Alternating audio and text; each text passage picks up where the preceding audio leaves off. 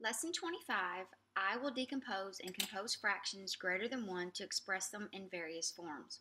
So beginning in lesson 24, we were talking about how you could convert improper fractions to mixed numbers. So for example, yesterday or in the last lesson, we were saying if we had 16 thirds, we were saying that this is the same as 5 and 1/3. And today we're just going to continue on that, but we're also going to go from mixed numbers to improper fractions. So go ahead and get your math journal. We're going to do just a little bit in here today. So make sure that you write today's date and lesson 25, decompose and compose fractions greater than 1. Okay, so in your journal today, I want you to draw this number bond right here. We're going to start with this mixed number, 2 and 1/6. So go ahead and draw this number bond. And we're going to divide this into two parts. We're going to divide it into how many parts we can make into a whole, and then what's left over. So if you think about sixes for just a minute, and you think to yourself, well, it takes 6 sixes to make a whole, and if you've got 2 wholes, then that would be 12 sixes. So that's what we're going to put right here in this number bond, 12 sixes, and then you would have 1/6 left over. So if you added these together, that will give you this improper fraction of 13 sixes. So this is kind of the strategy that we're going to use to go from this mixed number to an improper fraction. Okay, so I want you to draw this number line, and I want you to label it from 0, 1, 2, and 3. And you can see that this number line has been decomposed into sixes. I want you to do that too. I don't care if you use little dots like this or if you use the little marks that we normally use, but I want you to go ahead and break this down into sixes. So you can see there's 1, 2, 3, 4, 5, 6 parts in every one. You don't have to come through here and write what they are, but I do want you to put the little marks. All right, so if I'm going from 0 to 6, just like this, how many sixes are there from 0 to 1? There would be 6 sixes. And if I went from 1 to 2, how many sixes would there be? There would be 6 more. And then if I went from 2 to 1/6, that would be 1/6. So this is how you would illustrate an improper fraction to a mixed number on a number line. You can see from 0 to 1, that's 6 sixes. From 1 to 2, that's 6 sixes. And from 2 to 1/6, that's one more 1/6. If we added all these together, we would get 13 sixes. So we'll be using this strategy a little bit today on our problem set. So let's go ahead and go to your problem set, put your name on there, and then let's take a look at the directions. Convert each mixed number to a fraction greater than 1. Draw a number line to model your work. So that's what we just did in our math journals. So you can see that they did the first one for us. Now how this one's a little bit different than what we did in our journal is in our journal we would have went 4/4, 4/4, 4/4, and they just made this big jump and said 12/4. Either way is okay. It just depends on which one makes the most sense to you. And then you can see they have 3 plus 1/4. They just separated the whole number from the fraction. And then they said, well, 3 is the same thing as 12/4, and we add it together, you get 13/4. So let's see what we can do with this 2 and 4/5. So let's start with our number line. And we're going to need to make our number line go from 0 to 3, since we know it has to at least go to 2 because we have 2 and 4/5, and it goes 4/5 past 2. So let's just go ahead and make it from 0 to 3. So I'm going to go just label the whole numbers right now. So I've got 1, 2, and 3. Now since we're talking about fifths, we're going to break each of these wholes down into 5 parts. So that's going to take 4 lines. Now I'm not going to label them, I'm just going to mark them.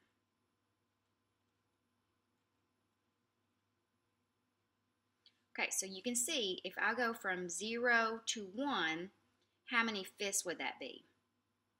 That would be 5/5, right? So let's just say if I went from 0 to 2, that would be 5/5 from 0 to 1, 5/5 from 1 to 2, so that would be 10 fifths. And then from 2 to 2 and 4/5 would be 4 more fifths.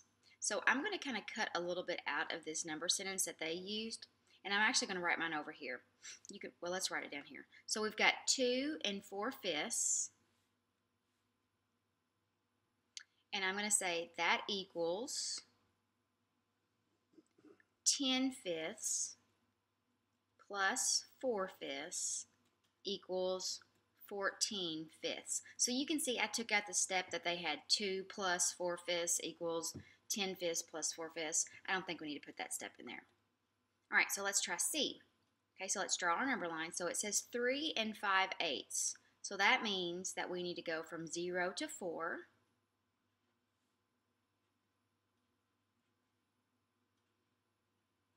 And since we're talking about eighths, that means that we need to take each of these wholes and divide them into 8 parts. So when I do that many parts, I like to go with fourths and then divide them in half. That way they're a little bit more even. So I'm going to divide this in half and then into fourths and then divide each fourth in half.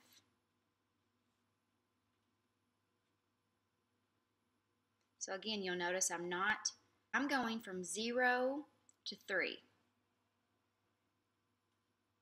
I got to think about how many eighths that would be. This would be 8/8, this would be 8/8, and this would be 8/8. So what would be 3/8? Well, 8 times 3 is 24, so this would be 24/8. And then from 3 to 5/8 would be 5 more eighths. So now I've got 3 5/8 is equal to 24/8 plus 5/8. So 24 plus 5 would be 29/8. Okay, let's try this one. Tenths are a little bit easier to add to, so this will be a little easier. Okay, so let's go ahead and try to get this number line drawn together, and then we're going to see if you can't do the rest of this by yourself. So I'm going to go from 0 to 5. I'm going to put in 1, 2, 3, and 4, and then we're going to divide these into tenths. So let's go ahead and go 1, 2, 3, 4, and then divide those into tenths. So 1, 2, 3, 4. That's dividing into fifths, and then I'll divide those in half. So 1, 2, 3, 4, and then divide them in half. 1, 2, 3, 4.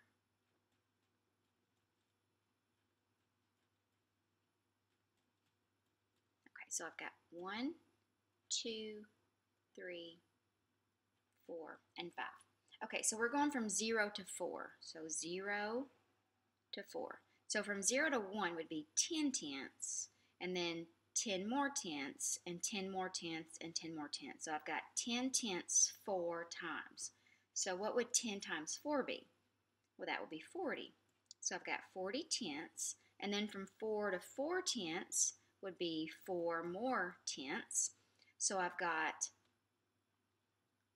40 tenths plus 4 tenths equals 44 tenths. Okay, let's go down and do E. Okay, so let's go ahead and get our number line started. So we're going to go from 0 to 5, just like we did last time. So 0, 5, 1, 2, 3, 4. So this time I'm not going to go through here and break these down into 9 parts. I think we can do it without that this time. So let's go from 0 to 4. And let's think about from 0 to 1, how many ninths does it take to make a whole? Well, it takes 9 ninths. So I've got 9 ninths, 9 ninths, 9 ninths, and 9 ninths. I want you to pause the video and see if you can figure out how many ninths it is from 0 to 4, and then how many ninths it is from 4 to 7 ninths, and see if you can finish the rest of this problem by yourself. If you get stuck, you can just press play and see how far you can get without needing to press play. Okay, so hopefully you thought to yourself, well, 9 ninths 4 times would be 36 ninths. And then you would have to add 7 more ninths. So that's going to make my number sentence 4 and 7 ninths equals 36 ninths plus 7 ninths, and that would equal 43 ninths. Okay, so let's try a little bit of a different strategy. So you can see here that we're going to convert each mixed number to a fraction greater than 1. Show your work as an example. So this time, we're not using a number line. We're just using a number sentence. So let's look at what they did here. They start with the original fraction, and then here they just separate the whole number from the fraction. And if you'll notice from your number line, if I had 3 wholes, that means I had 4 fourths 3 times. Because every time I was going 4 fourths, 4 fourths, 4 fourths. So they just said 3 times 4 fourths.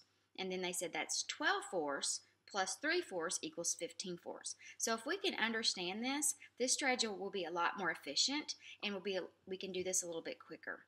Okay, so I've got 4 and 1/3. So that's the same thing as 4 plus 1/3. Okay, so now let's think about this 4 whole. So when we were on the number line, we were saying, okay, we've got 3/3 4 times. So that's going to be 4 times 3/3. And I still have to come back and add in that 1/3. So 4 times 3/3 would be 12/3 plus 1/3 equals 13/3.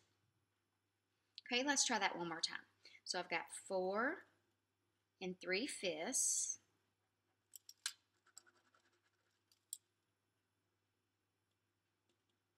equals 4 plus 3/5.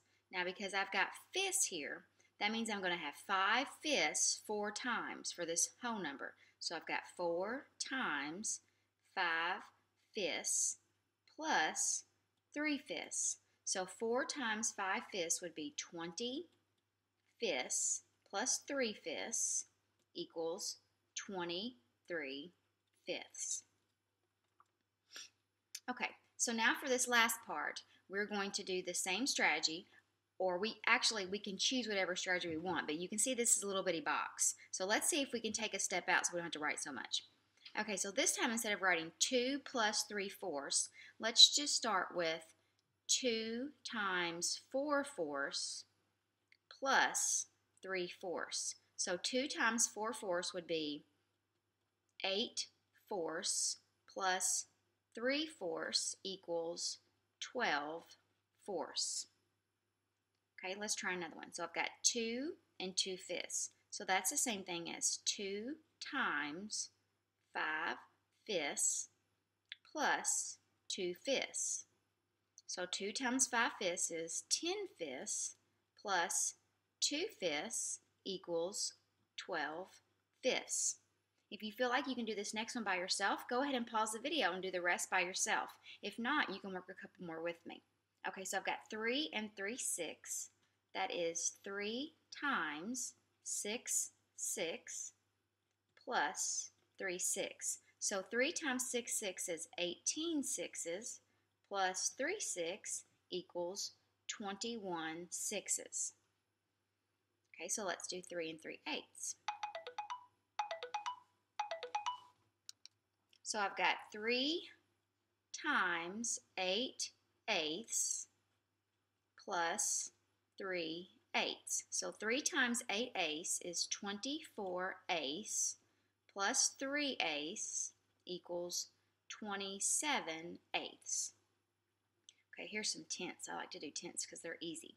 So we've got 3 times 10/10 plus 1/10 equals 30/10 plus 1/10 equals 31/10. So if you haven't stopped to try to do any of these by yourself, I want you to stop now and see if you can't do at least this next one all by yourself.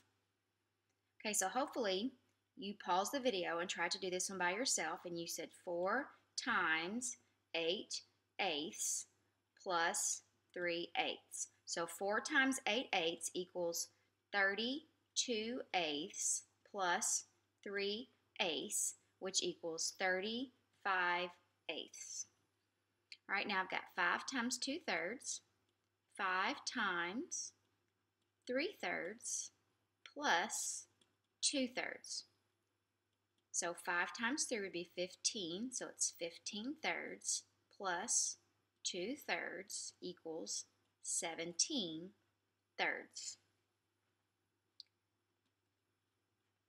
6 times 2 halves plus 1 half. So that would be 12 halves plus 1 half equals 13 halves. All right, last one. So we have 7 times 10 tenths plus 3 tenths. This would be 70 tenths plus 3 tenths equals 73 tenths. Okay, so as I'm working through these problems and I'm thinking about how you're going to do when you do these problems together, I'm thinking that the most difficult part you're probably going to have is going to be with some of these multiplication facts because some of you are still struggling to master them. You may have to get out your agenda and look at those facts instead of sitting there and staring at 8 times 6 and not knowing what 8 times 6 is. So other than that, I don't think that you should have any trouble with this strategy. When you get ready to do your exit ticket, just make sure you come back and look at for every whole number is equal to however many your units are. So if I'm doing 3, then that means I've got 3 8/8. As long as you can remember that, you'll be able to do this just fine.